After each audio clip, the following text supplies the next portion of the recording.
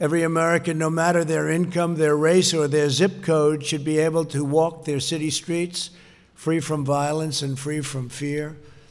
For this reason, today, I am announcing that the Department of Justice will immediately surge federal law enforcement to the city of Chicago.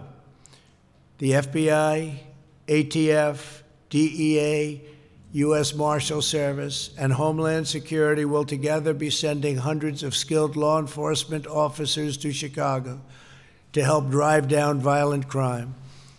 And murderers and violent criminals are breaking a wide range of federal laws. We have that. It's as wide as it can be. We will find them, arrest them, and prosecute them. They will be in jail for many years to come. And we will work with local police to identify violations of state and local laws to help ensure that offenders are caught and jailed for their crimes.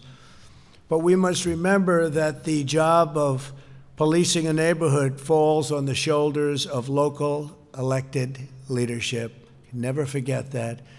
When they abdicate their duty, the results are catastrophic. Americans must hold their city leaders accountable. They must insist that community officials fully support, fully back, and fully fund their local police departments.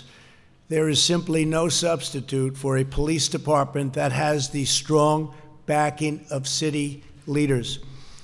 In the meantime, we will use federal law enforcement to vigorously charge federal crimes and support these besieged communities to the greatest extent possible. This will be hard, painstaking work. It will take time. The tide will not recede overnight, but we will marshal all of the strength and focus and determination that we can possibly do. This is a critical effort. We will continue to call on state and local leaders to do their job and protect their citizens. The operation in Chicago will be done as part of Operation Legend, which was recently launched in Kansas City, Missouri, and very successfully, I might add.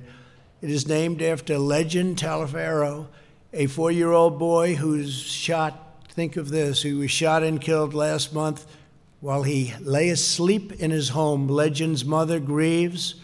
Our hearts and pains and souls, and we thank you very much for being here. Thank you very much. Thank you very much. Appreciate it.